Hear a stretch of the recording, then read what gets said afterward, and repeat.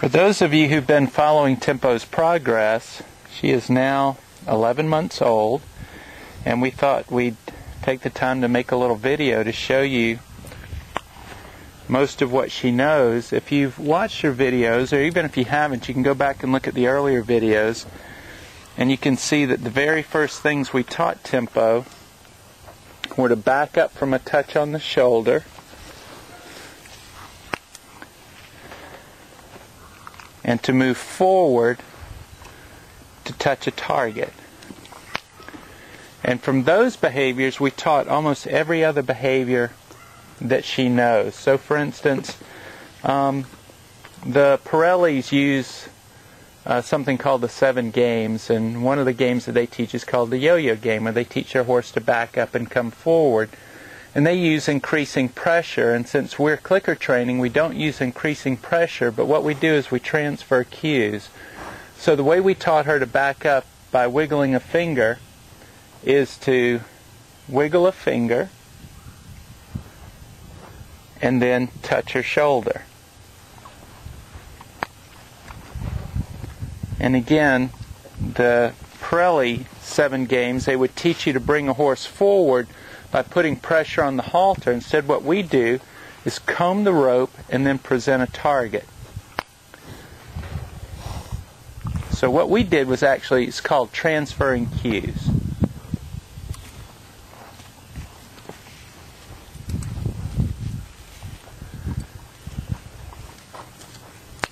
And that just shows you that she knows how to disengage her hind end. Once we had taught her to go forward, to follow a target, we used a point, then a target. So that now point means go forward.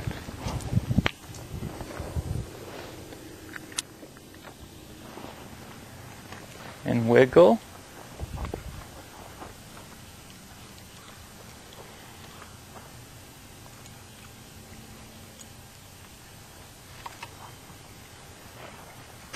And if you saw right there, I didn't use increasing pressure. And what happened was very interesting. At first she didn't respond to the cue, but I just continued to give the cue.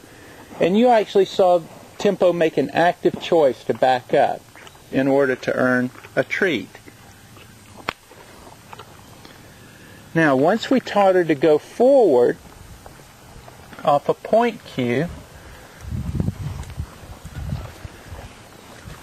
we were certainly able to teach her to lead. And then we were able to teach her to lead from various body positions. So I can send her, then I can fall back and lead even from behind. Ask her for a change of direction. That's a girl.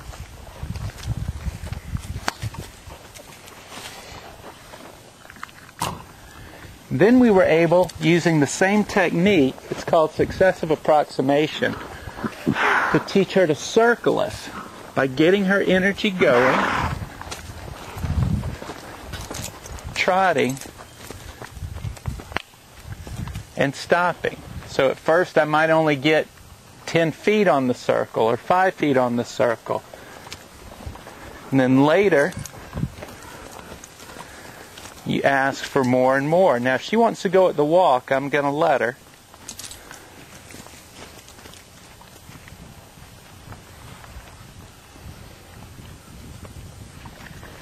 And then I'm going to speed her up.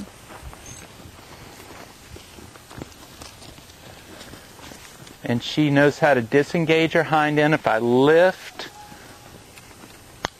the rein. And the way I taught that was every time I lifted the rein, I would click regardless of what she was doing. Pretty soon she learned that lifting the rein meant she was going to get a click. And then I withheld the click until she came in.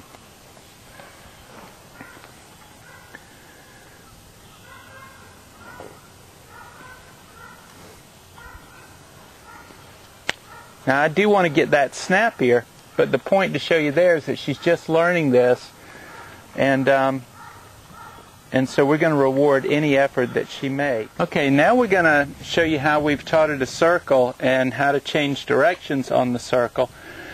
And the first thing, of course, is this extends off of the cue to go. That's a girl. And the way we taught her to change direction is by where we delivered the treat. So, for instance, if we asked her to go forward, she goes forward. And instead of treating where she was, I would turn and treat 180 degrees away. So that taught her to follow my shoulders. So now if I move my shoulders, she's just going to follow. Now to teach her to circle, we use the fact that she'll lead at the trot. Trot. And then we would just let her continue. And even if she just went, the first time I did this, I think she maybe took 2 steps. Because when I stopped, she wanted to stop. So if she kept going, I'd click and treat. And then gradually we built up to where we could get more and more steps.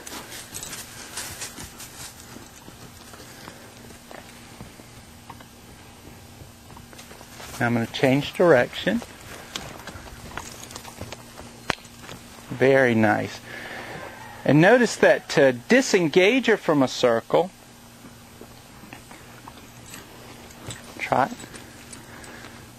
If my goal is to disengage her, I use my leading hand, I lift,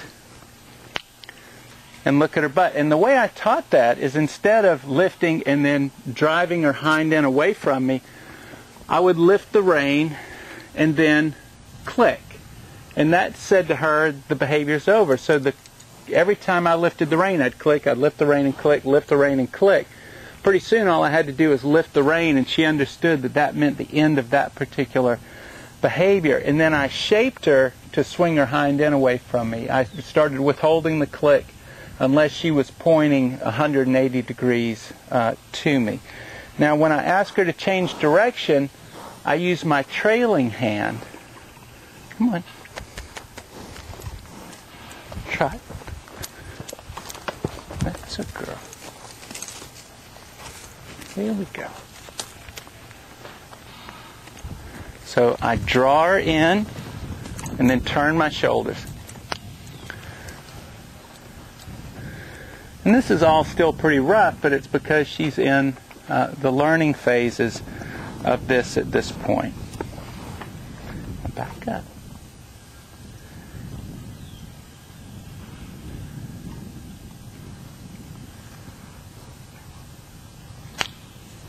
That's a girl.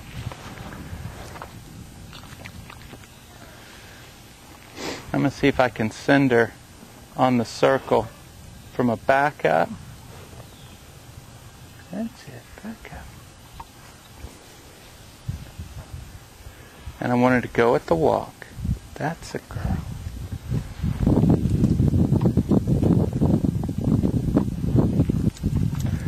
Nope.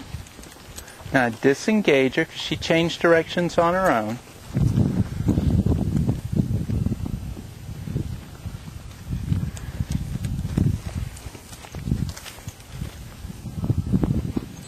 She changed directions on her own, so I just very gently put her back on the right course.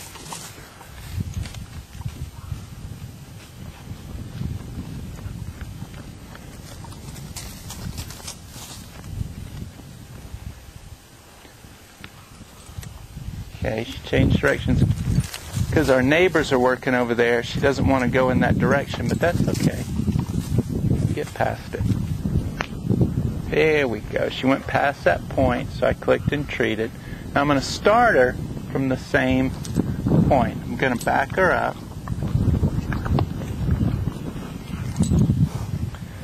Send her off in the same direction.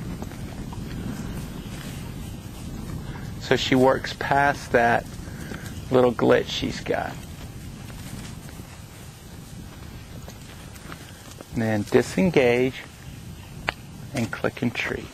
Very nice tempo. It's very